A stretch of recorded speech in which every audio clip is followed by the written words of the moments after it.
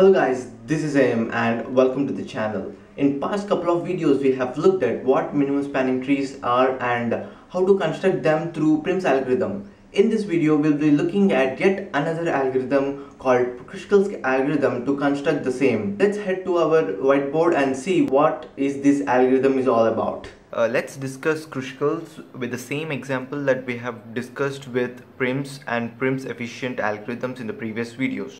So this is the same example. So let's start with the Kruskal's algorithm. So this is the pseudocode of the Kruskal's algorithm. Let's go step by step.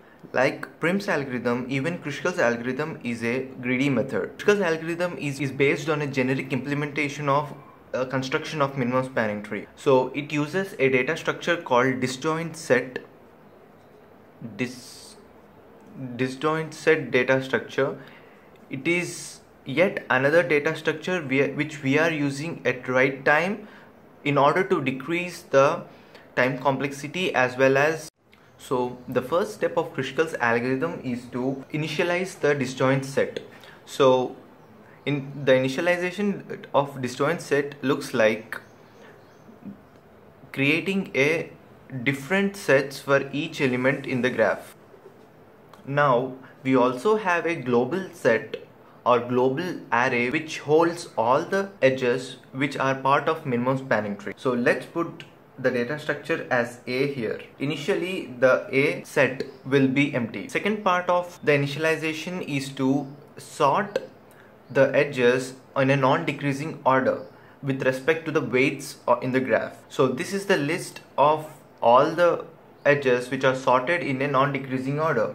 Now we are done with the initialization step. Now the actual loop invariant step starts, where we iterate through each step in our non-decreasing order list. First edge in that list is the edge A to B. So let's consider this edge A to B, and we have to check if the elements on the either side of the edge, that is A and B, belong to the same set or not. So we check if A and B belong to the same set. We obviously know that they are not. So we have to merge these two sets to form a single set A and B. And the representative of this set will be the greater of A and B, that is, let's say it's B. Now we have to add this edge to our global set A. So let's add this A comma B edge. Now we have to discard this particular edge from the list and choose the second best. The lowest edge now is B and C.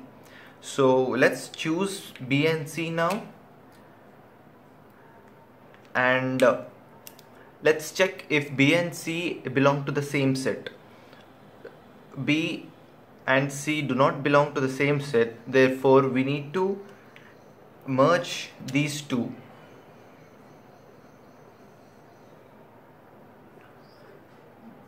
To become a single set ABC, and let's say the representative of ABC is C. But how are we checking if A, B and C belong to the same set?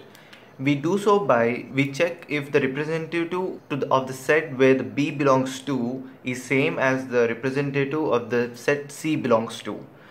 So here the representative is B and here representative is C. So as they are not same, we conclude by saying that B and C are not the same set. So we have successfully merged them, and we have to add this edge to the global set A, B comma C.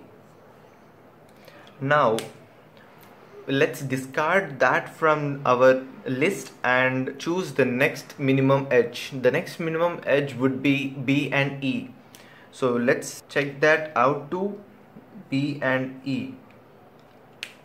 Let's see if B and E belong to the same set. No. So we have to merge these two. It becomes A, B, C and E. And let's add that to our global set A. Now let's discard that from the list and go for the next minimum edge. The next minimum edge would be A and D. So let's choose A and D now. And let's see if A and D belongs to the same set. A's representative is E and D's representative is D itself. So they are not same and we have to merge them too. And let's add this to our set. Let's loop over to the next element, that is C and E. C and D belongs to the same set, so we have to discard that and move on. B and D also belongs to the same set, so we have to discard that too. And finally we have D and E edge. D and E elements also present in the same set, so we have to discard that too, and we reach the end of the loop. Now we are done with the algorithm and we have got all the edges which belong to the minimum spanning tree under A.